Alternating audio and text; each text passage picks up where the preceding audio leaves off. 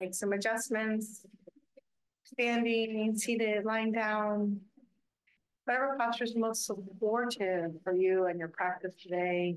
We'll practice in stillness for about 30 minutes. Taking the opportunity, let's start the perfect. Taking the opportunity to really tune in to this body, heart, mind, to discern right here, right now, what posture would be most supportive for your practice of presence, cultivation of awareness, of ease, and wakefulness. Comfortable, but not so comfortable that you're going to fall asleep. And alert, but not so alert that you're tense in any way.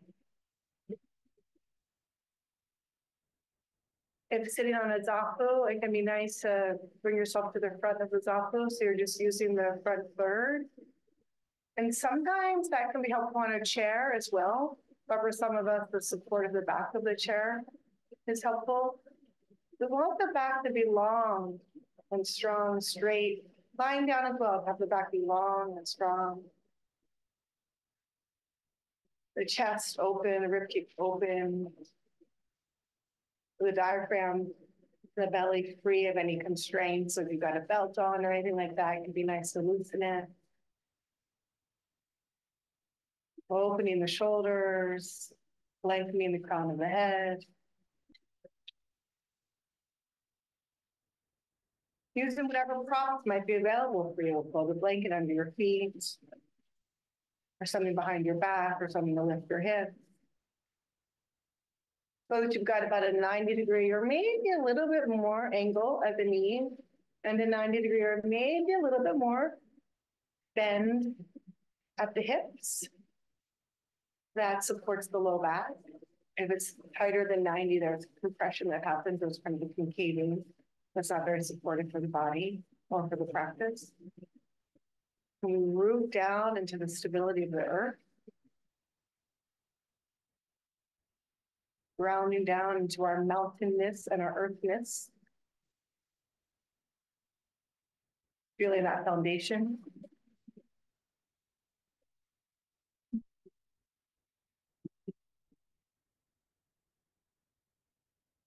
And we lift up out of that solidity and stability, lengthening the spine, the crown of the head reaching toward the sky, whether that is up or out.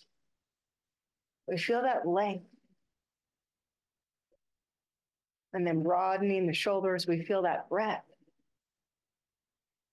And we take up our space in this time and place on the crust of the earth, where the conditions are just so, such that we human beings have come to exist. And we rest here with openness and presence and a cultivation of ease. And maybe the song continues to loop in our minds. And that can be our object of awareness. Knowing that we are blooming as a flower, that each moment we spend in the practice of mindfulness and awareness and the cultivation of presence and ease, wakefulness is blooming. Might be a bud, might be a full blossom, but it's in that process. That's what's happening. Because the conditions are there to support that.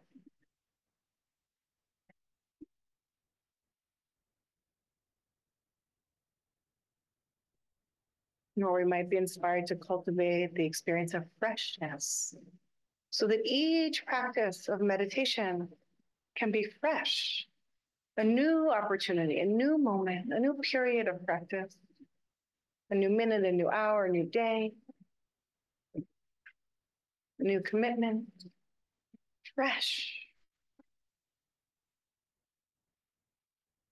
clean slate, like the morning dew. fresh and clean.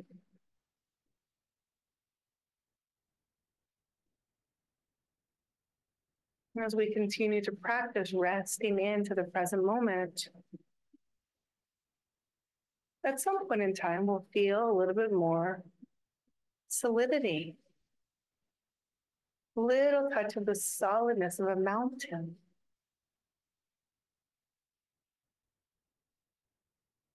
We can feel ourselves sitting, lying, standing like a mountain, stable.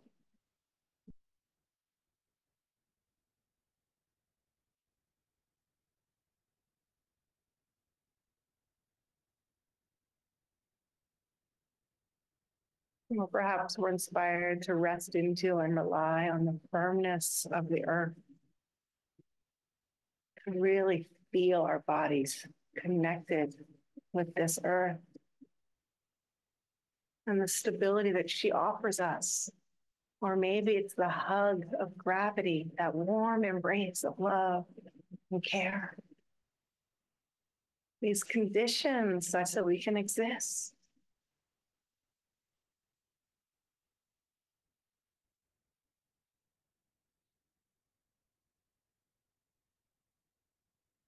We might touch moments of freedom.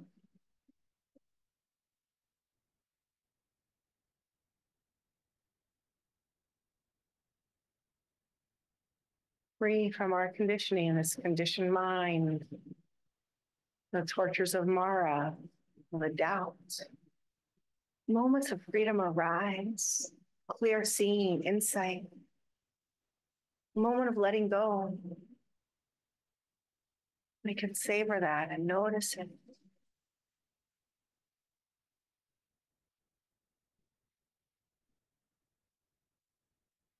The moment of being gentle with ourselves or catching the critic and not believing it.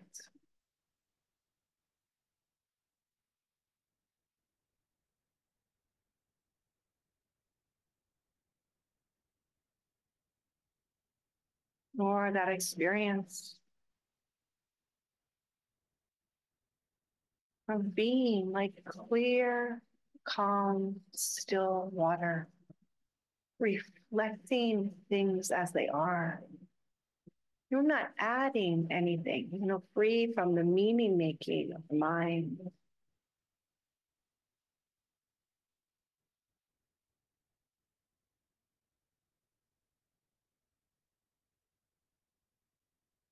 Or a moment of spaciousness.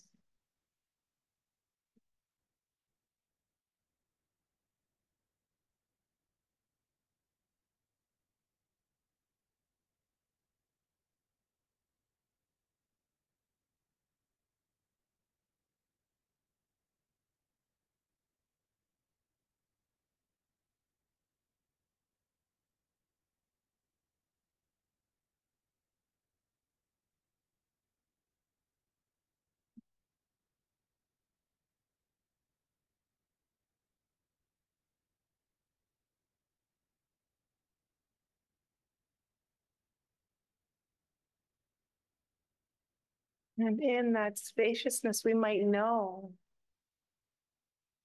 that everything is okay, just as it is, far from perfect, and good enough.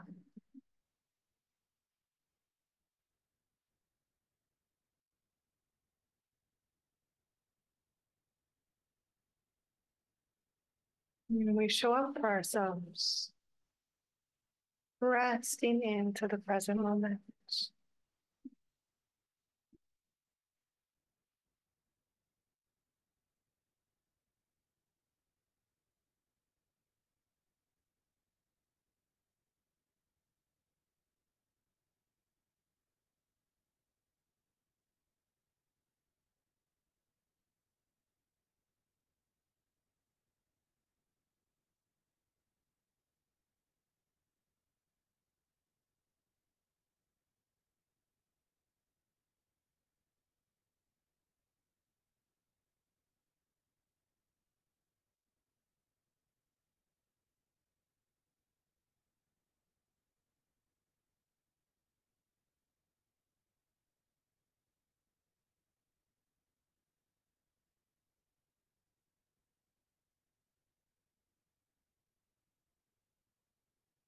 And maybe you have an experience of noticing, oh, I'm not present. That moment is complete presence. That's the gift of mindfulness, returning, worthy of celebration. I invite you to explore in those moments how it feels to have mindfulness arise again, how it feels in the body, in the heart, in the gut, in the chest, in the big muscles of the legs, shoulders, neck.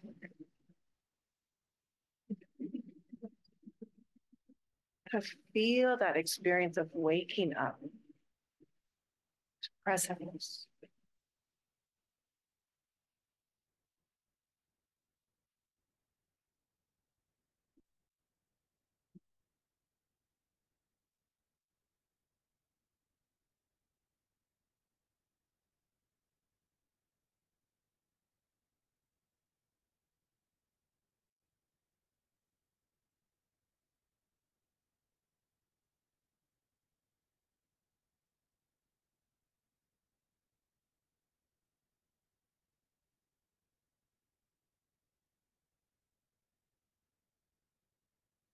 Resting in awareness. Perhaps noticing what you are aware of, or noticing that you're aware, or noticing how it feels to be aware.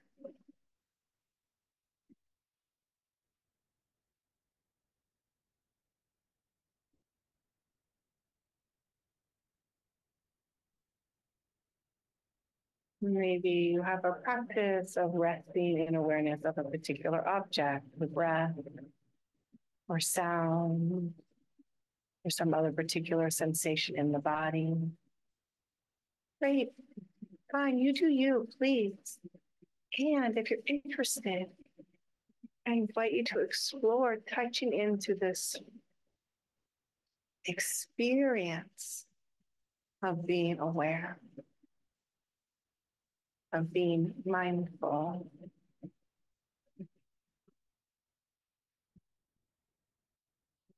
It's really true that mindfulness does not care what it is mindful of.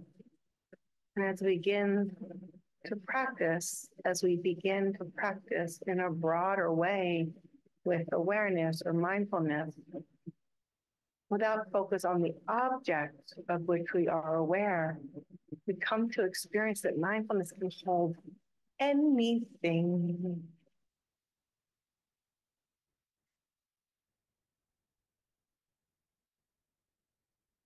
Grief, joy, frustration, excitement, happiness, delight, contentment.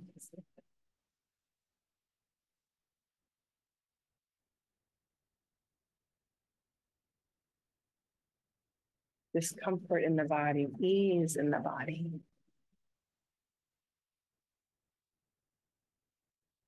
And we can begin to get curious about our heart's response. Does the heart contract or expand? What's my relationship to the experience? Is there chasing after or pushing away?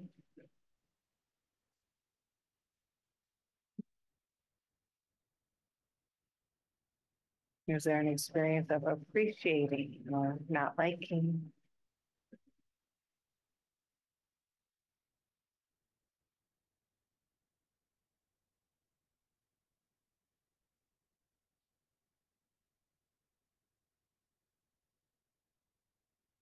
Playing, exploring. This is your practice.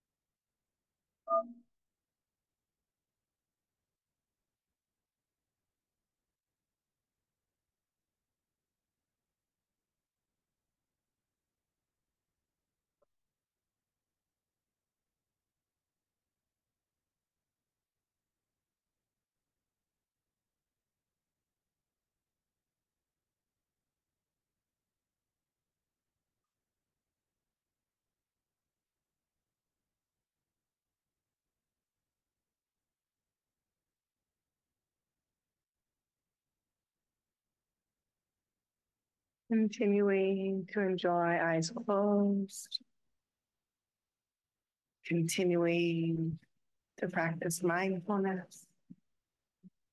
Gradually expanding the field of awareness.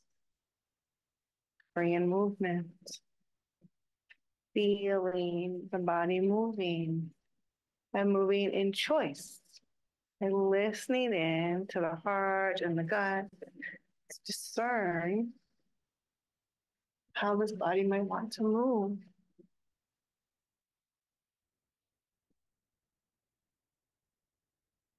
It might be small movements or big movements.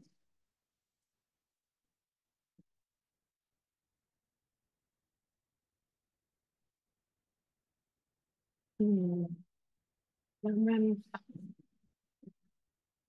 as you're ready, again in consciousness, inviting the eyes to open and noticing this experience of light coming in and as much sightedness as is available, noticing what arises in the field of vision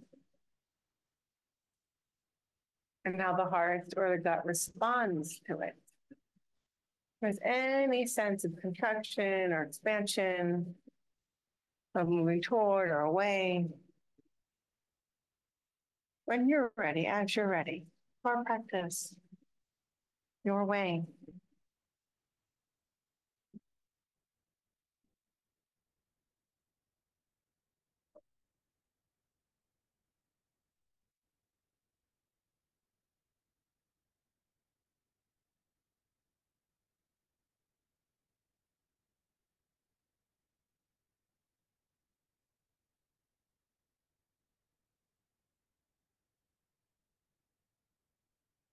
Noticing what you notice internally and externally.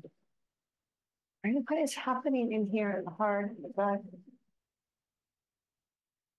as you take in what's happening out there. Like they're co-arising. And you might even land on an experience, on one experience in which you can feel both pleasant and unpleasant vedana or feeling tone, that experience that underlies the liking or the not liking. Oh yeah, that experience. Oh yeah, it's both pleasant and unpleasant. Interesting. Or neither pleasant nor unpleasant. Somewhere in between. It's all good. We're not trying to make it some way. Good luck, right? That doesn't work. That's just torture. We're practicing to notice and to tend to what arises in the heart, tend to what arises in the gut. So that's what we can do. Like that's where we have some agency. So a lot has happened since I was last here, since I last saw you. I was last year in the summer of 2023 with plans to go on a meditation retreat, which I did. And in the midst of that, I was called to Philadelphia to be with my mom. And I spent 2 months with her at the last stages of her life. And I was there and she died. And then it's like all the other things that I'm then responsible for as a result of that. And then I got to go on retreat again. And so I just spent a month at Spirit Rock. And it's like, oh yeah, right. I need all of that. Like it's all part of life. And I'm sure lots has happened for you. It was summer. Summer has come and gone.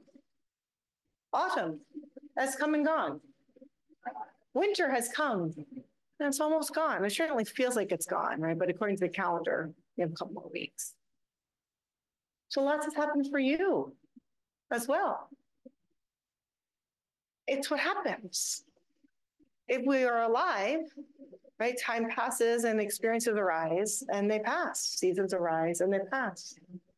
A meditation period arises and passes, right? A day, an evening, a life. It's how it is. All conditioned experience is impermanent. And it's one of the characteristics, one of the marks of existence. And I invite you to reflect, eyes open, eyes closed, whatever supports you. If you can separate out summer 2023, winter 2023, 2024, fall 2023. If you can separate them out and recall your experience. Or maybe that's too big of an ask. There's it's just this big pool of things, but check it out. Like summer, this past summer, June, July, August, let's say, or, if you live in San Francisco, maybe you want to include September, but like your summer, what did it entail? What was the flavor of your summer? Is there a highlight? Is there a low light? Is there some heart experience that's there? Was it pleasant, unpleasant, neither pleasant or unpleasant? What happens when you recall it? Is there some greed or some aversion? Or is there so much delusion that you're like, I have no idea. What was my summer? Or you realize that your perception of it is different from how it was in reality. So that's lots of words. Take a moment and recall your summer.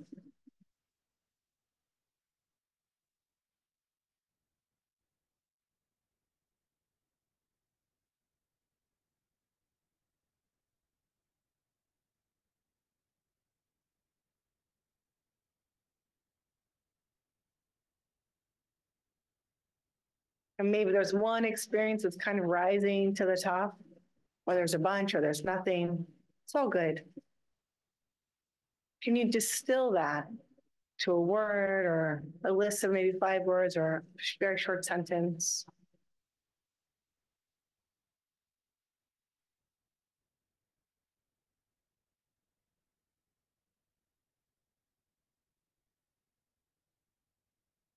And noticing how that feels in the body.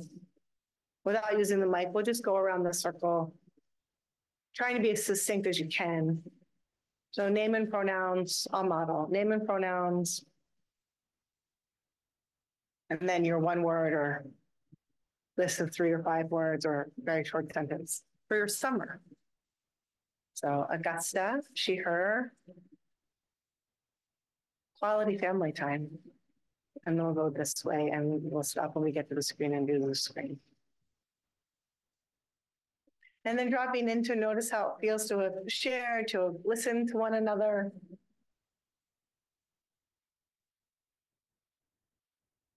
This too can be part of our practice. It's what we do all day long. And then check in again. What happens if you move to the fall?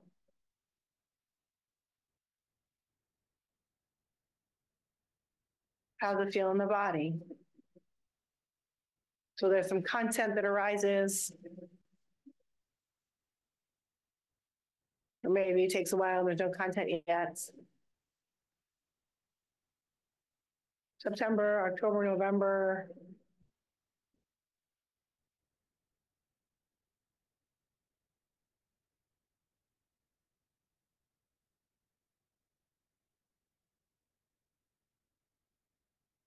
And then under the content, what's happening in the body? How does the body respond to this recollection? And we'll go counterclockwise. I'll start again though. And take your time if you're not there yet. Heavy. And again, noticing in the body how it feels to have shared, to have listened, to be a part of the Sangha, to be a part of this community that's gathering today in this moment in time. And we're here together, sharing and bearing witness to one another.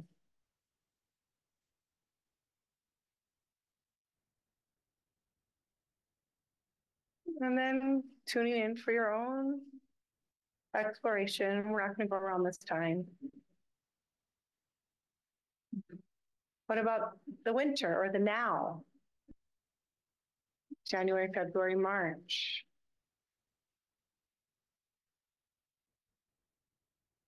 Maybe December is in there.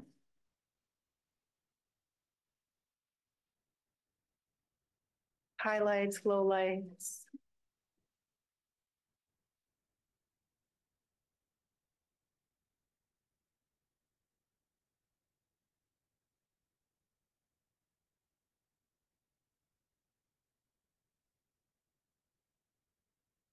Does it distill into an emotion? Can you feel a heart quality?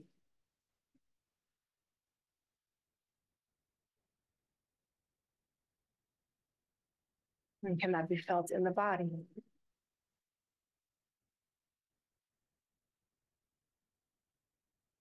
And if you're inspired to share, you can popcorn it out and no need. I'll share for me gratitude and in the body expansion.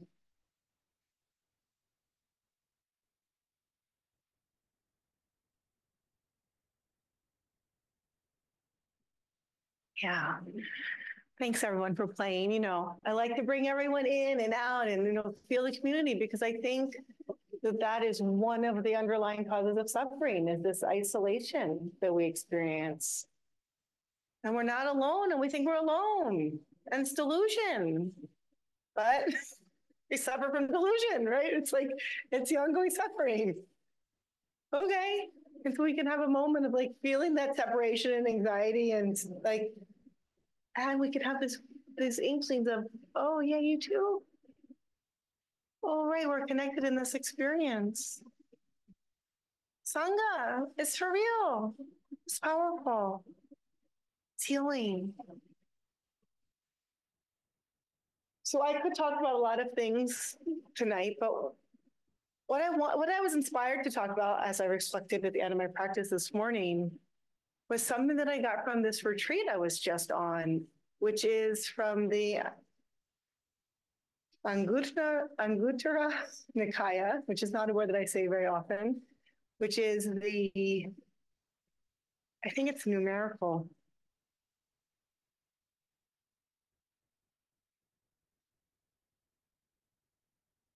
Yeah, the numerical discourses.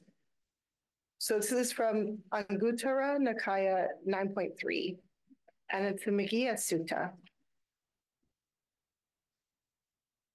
And James Baraz was one of the teachers for the February Monthlong at Spirit Rock, as he has been maybe every February since it's existed, which is really interesting. It's very interesting that he's like been holding that space down for so long. And the team of 5 teachers or 7 teachers varies. And it's the first time that I've been on that retreat. And in his last full evening talk, when he had a whole hour, this is one of the things that he mentioned, and it touched something in me. And so I've been practicing with it. I may have shared with you in the past that part of my morning practice involves recollecting several things. And so I added this in to the end of my recollection. So, well, yeah, I want to share about this. So the sutta has more nuance to it, and we'll see how my time goes. I might go back into the sutta.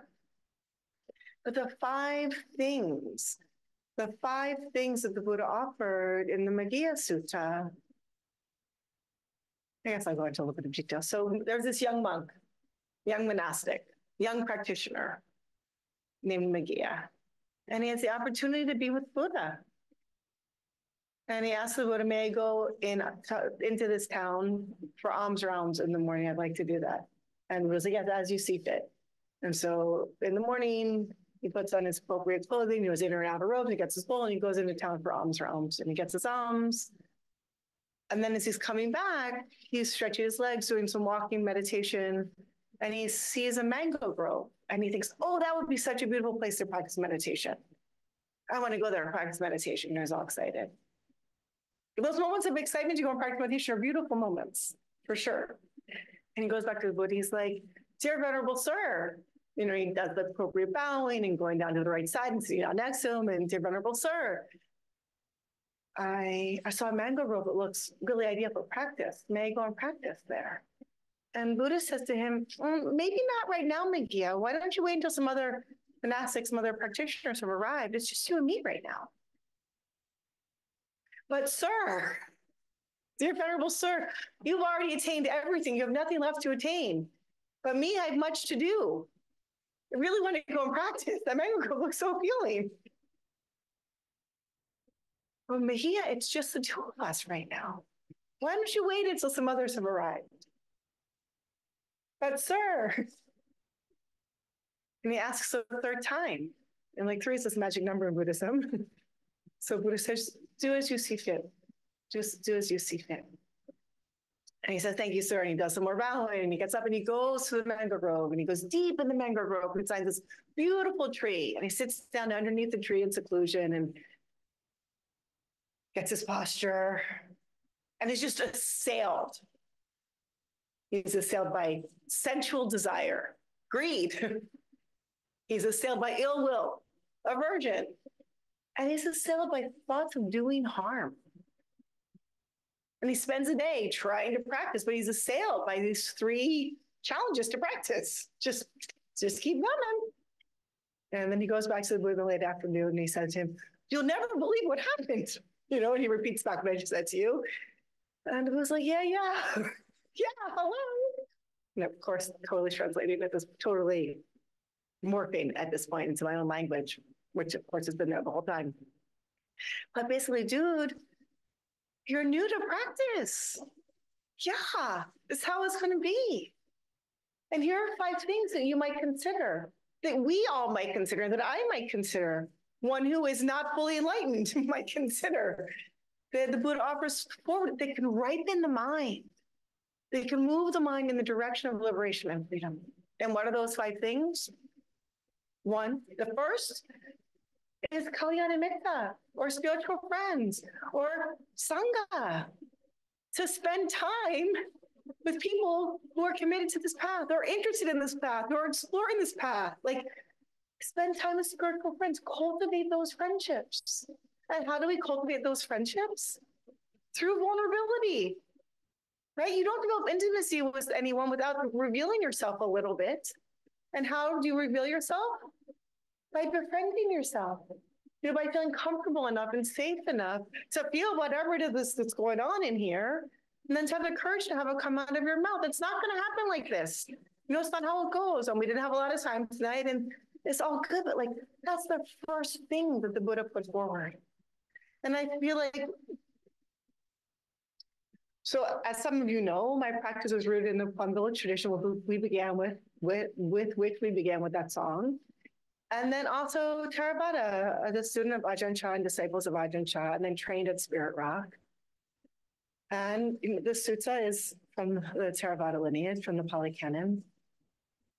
And in the Spirit Rock world, excuse me, not the Spirit Rock world, in the Plum Village world, we talk about Sangha a lot. Sangha is super important. And of course, we know it's one of the 3 gems, the triple jewel, Buddha, Dharma, Sangha. And yet there's some way that sometimes in insight or in Theravada Buddhism, there can be this focus on Buddha Dharma, Buddha Dharma, Buddha Dharma, Buddha Dharma. And yeah, Buddha Dharma is super important. Leaning toward awakening, trusting in the Buddha, yes. And the Dharma or the Dhamma, the teachings of the Buddha, the truth, reality, things as they are, yes.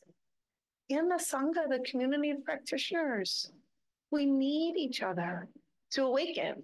You know, we need each other to move forward. We need each other to wake up. Like, that support is invaluable.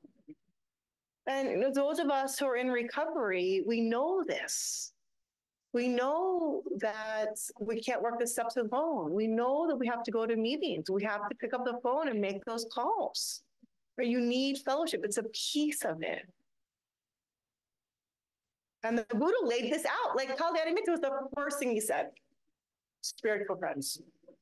And one who has spiritual friends has the support, the second thing, to practice with their ethical conduct. And of course, if one is to take a monastic vows, they're a lot more complicated. But for those of us who are lay practitioners, ideally, we take the 5 precepts or the 5 mindfulness trainings. And here in the Sangha, we recite them every month. So we have some support for that. And I think we can recite them quickly now. And just pass if you're not into it. And we'll just do a call and response, just as a reminder of what they are and what we're inclining our hearts and our minds toward. And I'm going to offer them in Pali, and you can repeat back the Pali, and then you can repeat back English. And if I was a better Buddhist, we would do some other chanting first. And I'm only the best timekeeper that I am, so we're not going to do that other chanting first. But Pāṇātipātā, vera maṇī, sikkhā padaṃ, mādiyāmi. Give it a try. Pāṇātipātā, vera maṇī, sikkhā padaṃ, mādiyāmi. Adina dana, vera maṇī, sikkhā padaṃ, mādiyāmi. Kamesu, Vichachara, vera maṇī, sikkhā padaṃ, mādiyāmi. Musawada, vera maṇī, sikkhā padaṃ, mādiyāmi. Uh-oh. I'm not used to saying that one, so I get myself out of sorts. Musawada, vera maṇī, sikkhā padaṃ, mādiyāmi.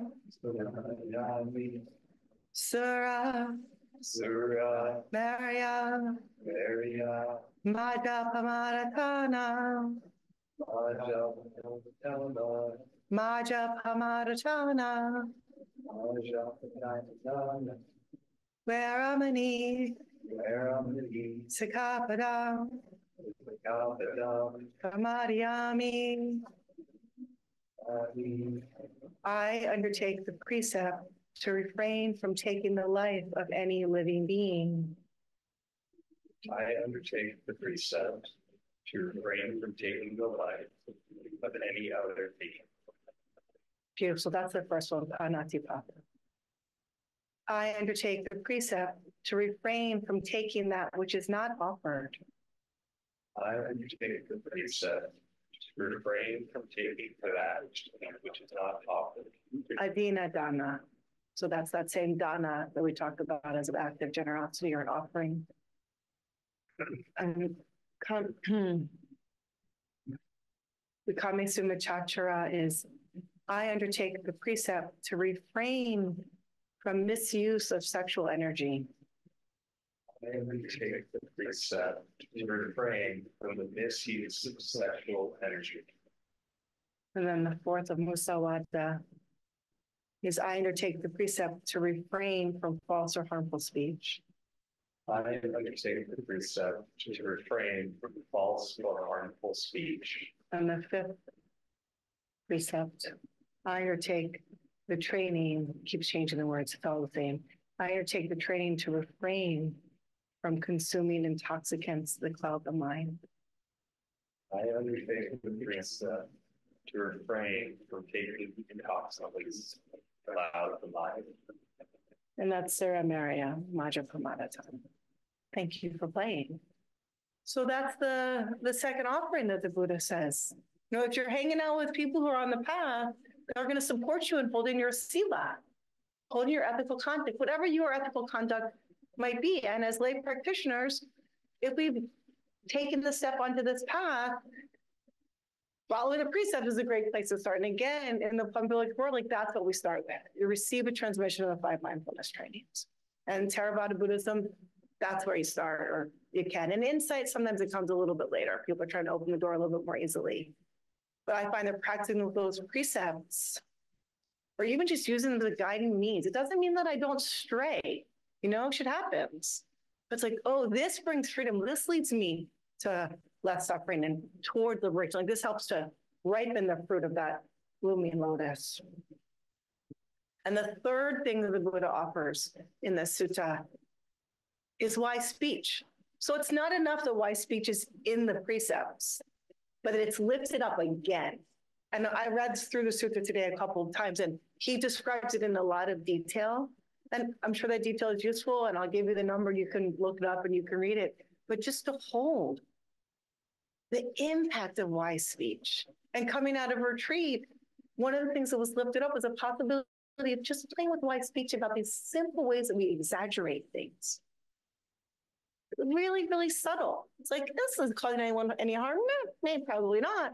But if we're practicing to attune to that, to notice that slightest mistruth, it's laying the foundation to free us from the bigger ones that are going to cause us more harm and suffering. And then the fourth of these offerings is wise effort. And wise effort is often offered with 4 components. If we notice that we're having an unwholesome mind state, right? If some version of greed, aversion, or delusion is present, can we transform that in some way? And these practices can all apply in our meditation, but for me, I'm really folding them in how I'm navigating life, right? So there I am living my daily life, and today I had the thought arise, oh, you can't do anything right. It's like, it's such an old story. And there's enough practice and enough foundation that the wisdom is also there. It's like, oh yeah, hi there, Mara. Hi there, Mara, I see you. No big deal. And I don't believe it today. Maybe tomorrow I'll believe it again. But it's like, oh yeah, there's that thought. And there isn't the spiraling down. It's like, oh, there's conditions. And there's enough wisdom in me to say, oh, are you having low blood sugar? Because that, for me, that's often what's happening. There's some low blood sugar, and I have this delusion that I'm a piece of shit. I'm not perfect. I'm a human being. I'm not a piece of shit either. But that thought, it's so conditioned. So conditioned. If you've been impacted by the family disease of alcoholism or by mental illness, you might have that conditioning too. Or if you just grew up in this world in this time, I don't know, I don't think that I'm unique in some form of this language, but it's bullshit. It's delusion. And one of my teachers, Andrea Fella, she offered sometime before I went on retreat, and she was my guiding teacher on retreat also, but she offered sometime before I went on retreat this idea that, or I heard anyway, look, when there's a thought or a belief, there's delusion.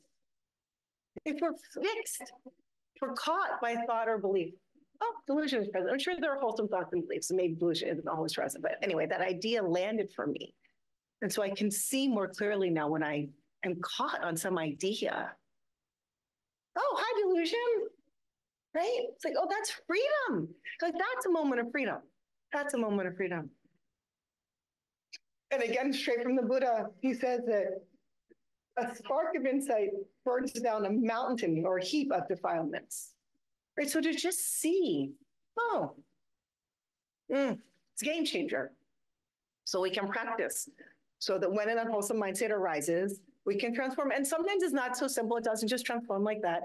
And so when we bring in a wholesome mind state, or we broaden our attention, what else is here? Right? What else is here? Much like I invited those who come out of the stillness practice with their eyes closed, like, what else is here? We can broaden our awareness, or we can specifically practice to cultivate appreciation or gratitude or joy or delight or metta or something. Like, we can do something concrete. So first, unwholesome mindset has arisen, transforming that. Second, an unwholesome mindset has not arisen. Great. How can we sustain that? By appreciating that an unwholesome mindset has not arisen. And noticing what are the conditions to have freedom from an unwholesome mind state. Oh, right. I fed myself. I got enough sleep. I got an appropriate amount of exercise and stillness and balance and ease. And like, oh, I saw some people, or I took time for myself. Like, oh, these are the conditions. And then the second pair, bringing a wholesome mind state up, which is maybe not that different from the other two, but it has a different energy because it's not preceded by an unwholesome mind state. Just like bringing a wholesome mind state up. How do we do that? Practicing in Sangha, practicing Metta, cultivating mindfulness. Mindfulness is a wholesome mind state. Tuning into what's here. And then when a wholesome mindset has arisen, appreciation, joy, gratitude, mindfulness, practicing to sustain it. And then we'll have to play with it more. We didn't get to talk about it tonight, but that's part of what I'm wanting to point to more in the formal practice these days is like mindfulness shows up. You notice. And even if you have an object that you're practicing with, practicing with breath or sound or sensation in the body, you notice, oh, not there. And rather than like coming back, because for me, that experience of coming back is like, oh, it's doing something wrong, like this bad girl feeling in it. Instead of that coming back, it's like, oh, mindfulness is here. How does it feel that mindfulness is here? Can I get interested in that experience? Because the interest in that experience will help it have a little bit longer ride. And then the fifth, so those are the four of right effort. And then the fifth is anicca, impermanence. If we continue to cultivate awareness of impermanence, that alone can lead to full and complete liberation and freedom. And that is available anytime, any place, if we remember. So again, it's a practice of remembering, which is another translation for sati, which you often call mindfulness or awareness. So I offer those 5 practices. Hopefully they might support you. And the recording will get posted and I'll write them out in the little write-up in case you want to collect them for yourself for later. Thank you so much for your practice, for your time, for your care, for your attention. May the fruits of our practice be of benefit to all beings and bring peace and liberation.